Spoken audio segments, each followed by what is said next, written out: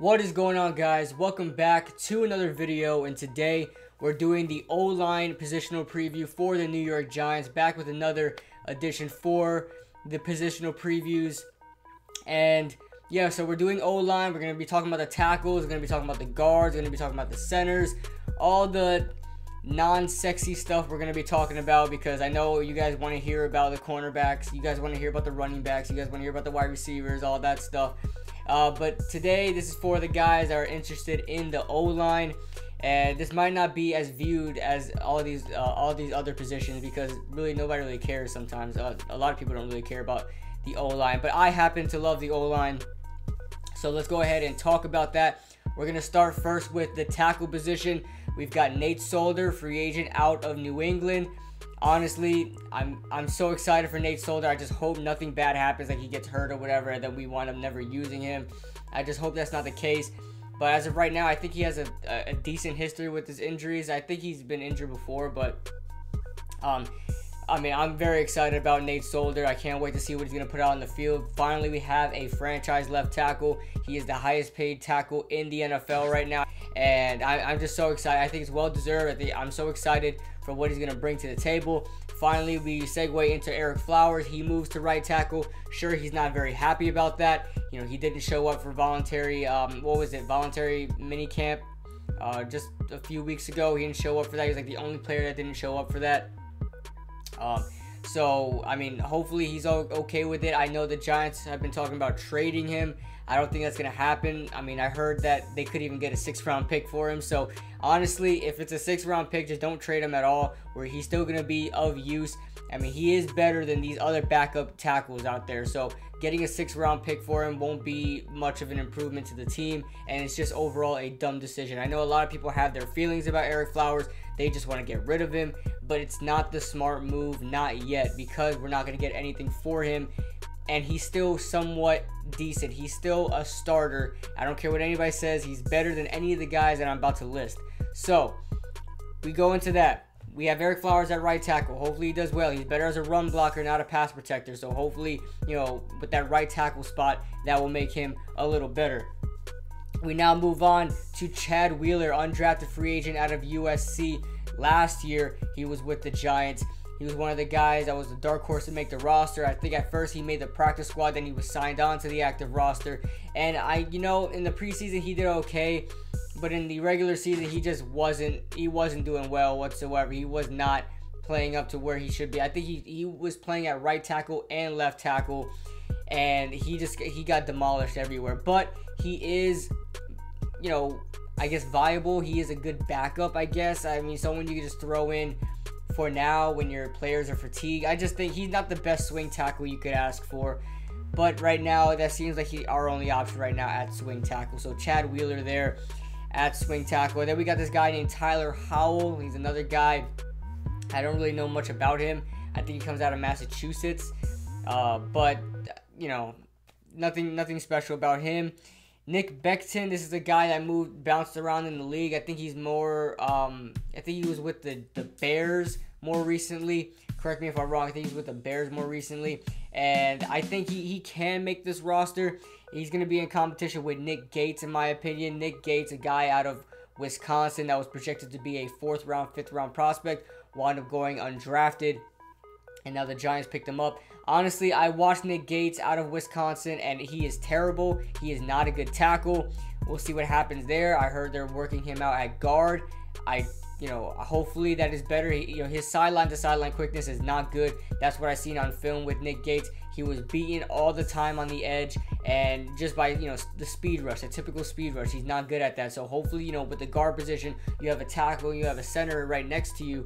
So you don't need to worry about an edge rush. You don't need to worry about speed rushers. Just worry about protecting what's in front of you. So, hopefully he works out the guard position. Right now I'm listing him as a tackle. That's just because what he is right now. He is an offensive tackle. So as far as Nick Gates goes, he's going to be in competition with Nick Becton to make the roster as like a 3rd tackle spot, because we can't just go into the season with 3 tackles. I mean, if Nate Solder or Ereck Flowers goes down, then we just had Chad Wheeler, and then we're forced to use one of these guards at tackle. So I suggest we have 4 tackles. I know our options at tackle are not very good, but it is what it is right now. We now move on to the guard position. We have Will Hernandez, second round pick out of UTEP in this recent draft. Very excited about Will Hernandez. A phenomenal run blocker and a very underrated pass blocker. He's a mauler. He will throw you down. I mean, he's mean, he's aggressive, and overall he's a fantastic player. Legit first round talent.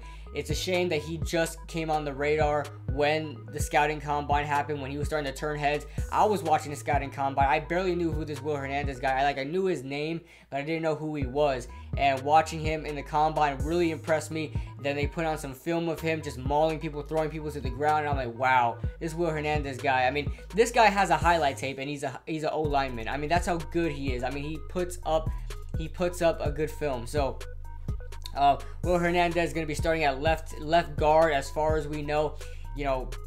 Usually the best guard is going to start at left guard. So very excited about Will Hernandez. We're solidifying this O-line, and it's just looking fantastic right now. The right side is still questionable, but as of right now, I mean, that left side is looking very, very nice.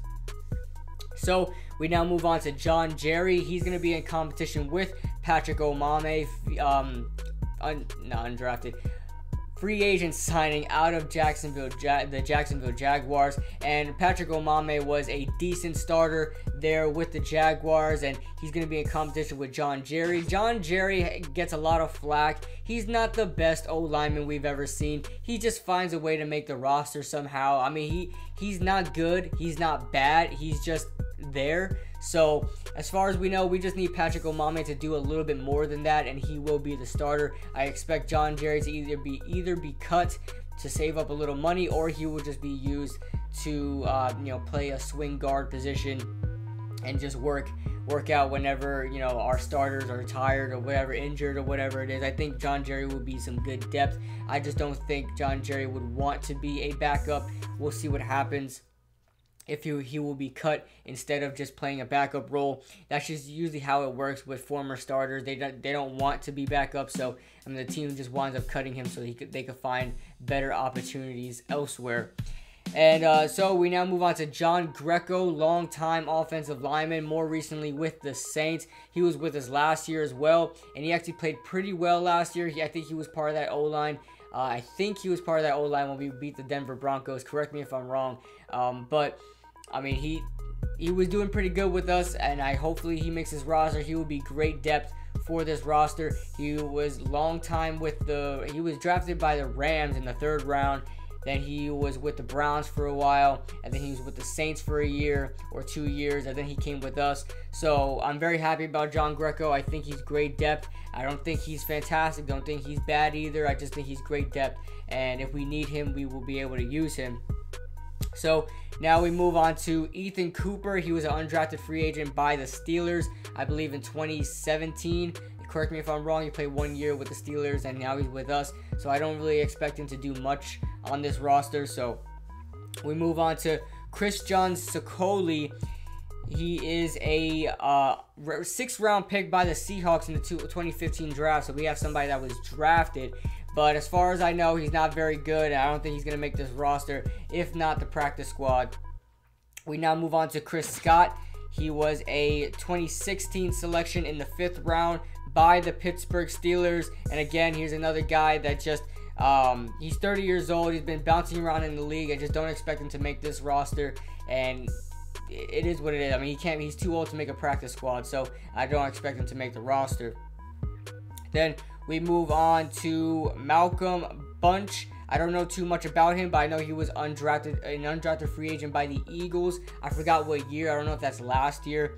And then we have John Halapio, who I liked last year. He was with us last year, and he was a depth guard for us. He came in and played. I think he started a couple games as well for John Jerry. Correct me if I'm wrong. Or John Halapio started for Justin Pugh in his absence, but he did pretty well. He's a good depth guard. I expect him to make the practice squad. Finally, we have a year that we don't have Adam Geddes. If you guys know who Adam Geddes is, number 60, the guy with the dreads. I mean, he was with us for a long time and just kept somewhat making this roster, then making the practice squad, then getting promoted to the active roster. I think John Halapio is going to be that guy from now on. So John Halapio should be making this practice squad, but I just don't think he'll make the active roster.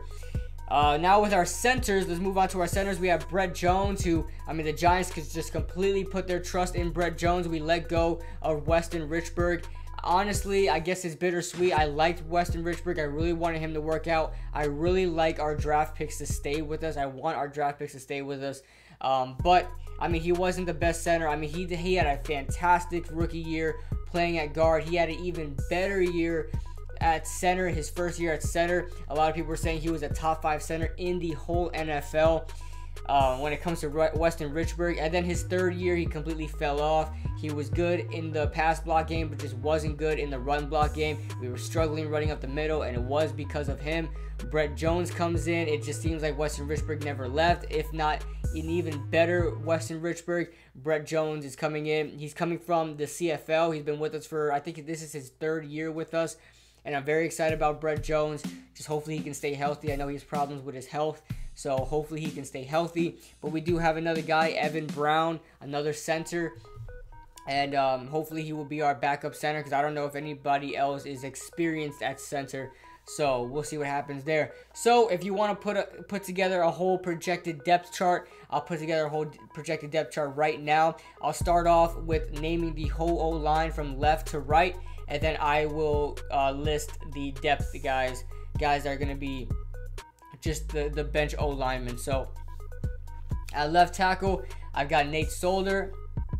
At left guard, I have Will Hernandez. At center, I have Brett Jones. At right guard, I have Patrick Omameh. At right tackle, I have Ereck Flowers. And now we go on to the depth guys. The guys are, our backup guys, our swing tacklers, our swing guards. Let's move on to Chad Wheeler. I have him making the roster. I have Nick Gates making the roster as a tackle/guard. We need those versatile guys, because we need as much space as we can for other positions that we can't really fit, a bunch of guys on the O-line. So we have to get guys that are versatile, guys that are able to jump around, like Justin Pugh, like Weston Richburg. So, so we've got Nick Gates. That's it for the tackle position. We have 4 tackles. We also have 4 guards. So I already said Will Hernandez. So John Jerry and John Greco will be our backup guards. And then for centers, our Evan Brown will be our backup center. So in total, who we have 10 players on the O-line. I think the Giants will probably stick with 9. Just because we have other positions to take care of, but I have 10 just for my projected depth chart. So we have Nate Solder, Ereck Flowers, Chad Wheeler, and Nick Gates for the tackle position. For the guard position, we have Will Hernandez, John Jerry, Patrick Omameh, and John Greco. And then for the centers, we have Brett Jones and Evan Brown. That is it for my O-line preview. Let me know what you guys think in the comment section below. Who do you guys like on this roster for the O-lineman? Who don't you like? I know a lot of you guys are going to talk about Ereck Flowers. I understand that, but let's just be patient with him. He's switching to a new position, a position that he should be better at. I don't think he's ever played this position before. I think he's been a left tackle his whole career, even at Miami. So, like I said, you guys let me know what you guys think in the comment section below, and I'll see you guys in the next video.